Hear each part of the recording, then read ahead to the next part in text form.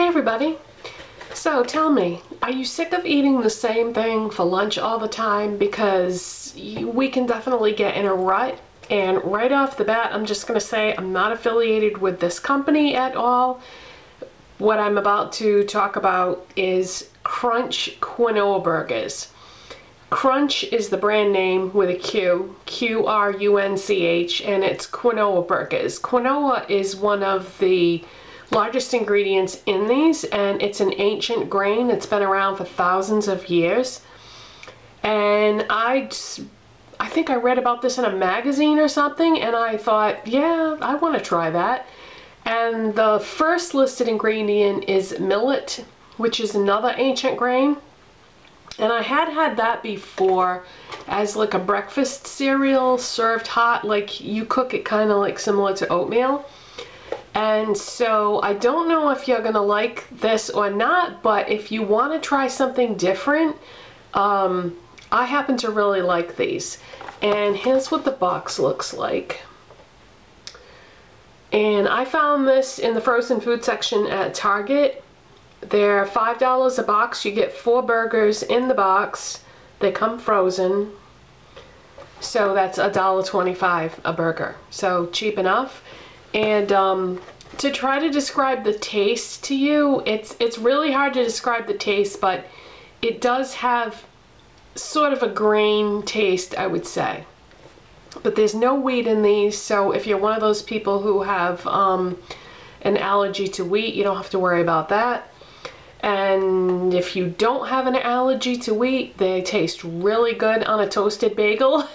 I get the everything bagels that have like the poppy seeds and the onion and all that, and I toast an everything bagel, and then I put one of these in the toaster for 2 cycles at medium.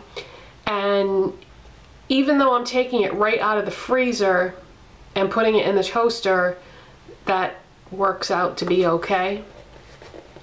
And let's see, I put lettuce or raw spinach leaves and a slice of cheese on there, and that's how I eat it, but I'm sure you could put condiments or whatever you wanted to.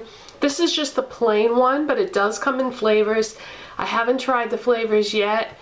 I really like this one, so I don't know if I even want to try the flavored ones, but it does come in some different flavors. And this is a USDA organic product, so almost every single ingredient in it is organic. I'll tell you what's in it besides the millet and the quinoa.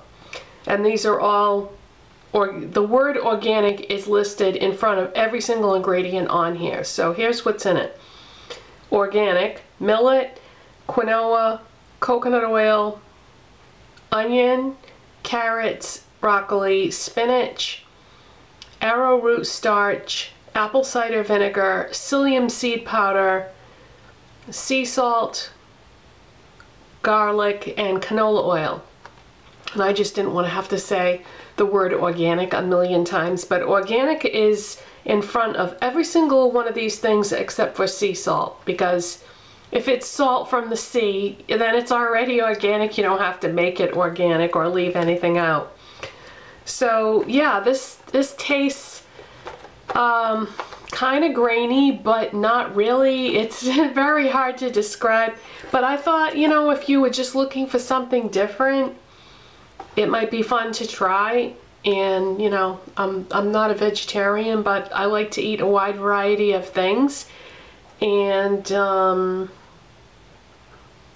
think that's it. Why am I feeling like I'm forgetting something here? You don't have to put it in the toaster. You could bake it in the oven if you wanted to, although I don't know why you would want to, because putting it in the toaster is so easy, and it's not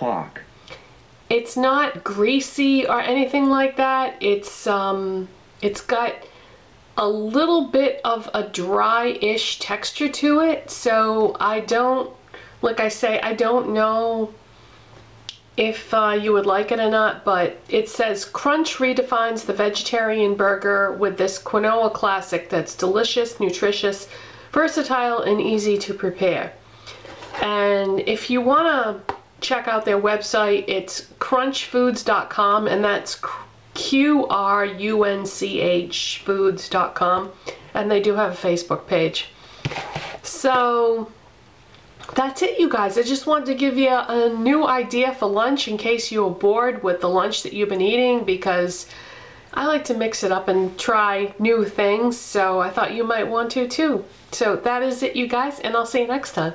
Bye.